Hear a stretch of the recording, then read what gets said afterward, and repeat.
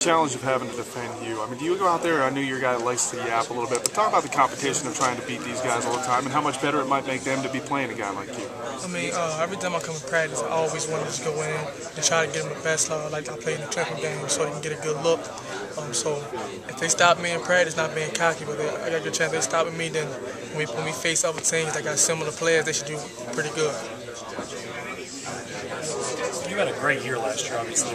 Dana came in here on, I think it was Sunday, and said you were like a totally different guy this spring, and in a positive way. I mean, you did so well last year. What could improve to the point that you're that much better this spring?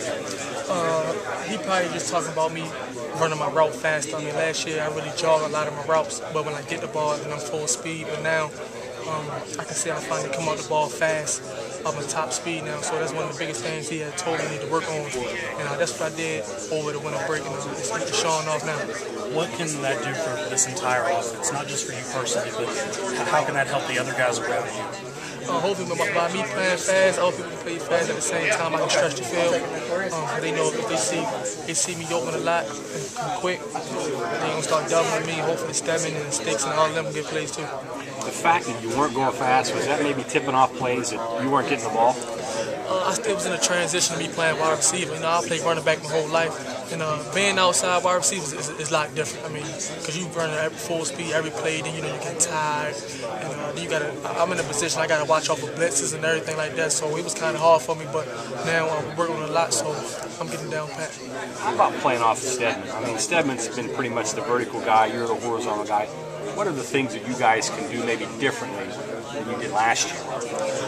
One thing that's going to be different for this year, we're not on the same side of the field this year. Last year I was in the slot and he was in the wide open. Now I'm on the total outside of the field, so now they can't just close down on the outside. They got to play the whole field now. Hopefully, Stedman gets some one-on-one matchups, and I get some one-on-one matchups. What about the nonverbal stuff with Gino? I know Stedman and Gino kind of had their thing all the way back. Are you getting that with Gino a little bit? I mean, they had that since back they was a mid-mall, so that's not going to stop nothing. But me and Gino got our thing too. On certain coverage we see they're man-to-man, a lot of times he probably come to me. But I mean, you can't stop with Gino instead, guy. That's just one thing that's good about him. But can you look at him and say, and he knows? Oh yeah, I definitely look at him and give him the head nod and tell him I'm going to beat him this time, and he'll look out for me.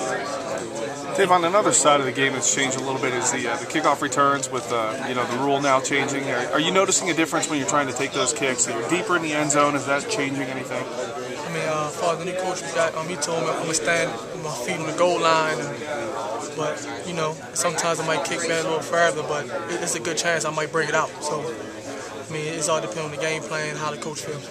Yeah, I was going to say, is that something that you'll decide when you catch it 8-9 yards deep, or is that something that they'll tell you? If I probably catch about 8, I probably won't bring it out. But probably 5, I'm going to go ahead and bring it out.